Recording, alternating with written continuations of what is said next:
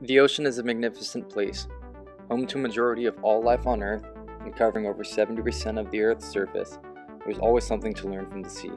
The definitions of coastline vary, but it is agreed that hundreds of thousands of miles of coastline exist on the Earth. Scientists believe that if all of the wave energy along the coastlines of the world was harnessed annually, it could satisfy the entire world's electricity for that time period. Understanding the ocean could lead to scientific developments in many different fields. However, there is a lack of resources available to provide measurements near the coastline. The Smartfin is a solution to that issue. The Smartfin is a long-board surfboard fin that is capable of gathering much data through its sensors, including if it is in the water or not, the temperature of the water that it's in, its location, and acceleration. From these sensors, we will be able to produce much other information, such as wave height. With the Smartfin, scientists will be able to gather denser data from many beaches, produce more accurate wave height and water temperature forecasts, find out where, when, and how long people are surfing, and more.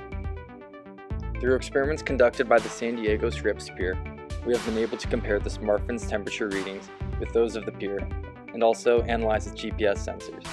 In the future, we will compare wave height readings determined by the Smartfin's accelerometer and algorithms to the pier's wave height readings, as measured and analyzed through its pressure sensor.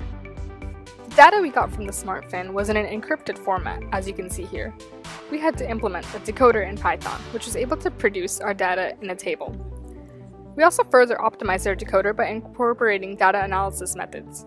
Therefore, we were able to graph things such as temperature histograms and temperature over time and GPS sensor measurements. Our Smartfin produces inertial data such as acceleration, gyroscope, and magnetometer. We are currently working on determining the exact position of the Smartfin. In order to get position, we would need to double integrate our acceleration. And along with that, coupled with citizen science, there comes a lot of noise in our data. Therefore, we are implementing a Kalman filter, which uses linear values from our sensors to predict the exact position of our fin. This flowchart right here represents our programming logic, and we hope to add more angular measurements, such as gyroscope data and heading, to our program. So far, we have values for our transition matrices, and we have working code on Jupyter notebooks for these linear values.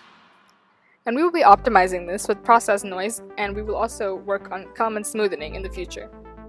We are using spectral analysis to determine the wave height from our acceleration data.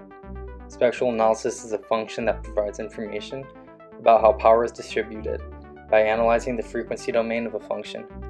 Our Kalman filter will determine the vertical displacement, which spectral analysis will then process into wave height. Fourier transforms are used to show the frequency domain of a function in the time domain or vice versa. It's very useful for sine functions, which are what we use to represent waves.